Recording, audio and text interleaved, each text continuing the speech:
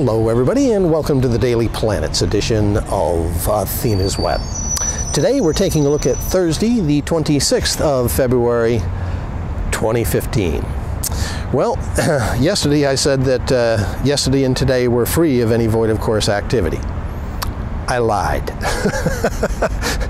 In fact, today is going to be void of course from 3:45 this morning throughout the day. We have some extended periods going on at this time, but it's relaxed, it's enjoyable, we like what it is that's happening.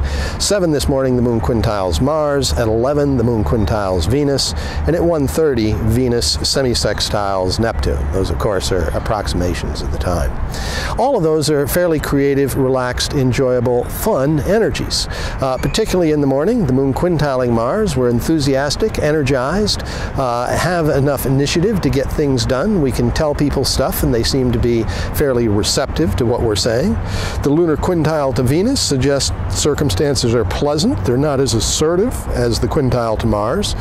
Things are pretty, cute, fun, enjoyable in various ways. And then at 1:22 this afternoon, for all you Virgos out there, Venus semi-sextiles the planet Neptune, and these two themes once together are combined very nicely.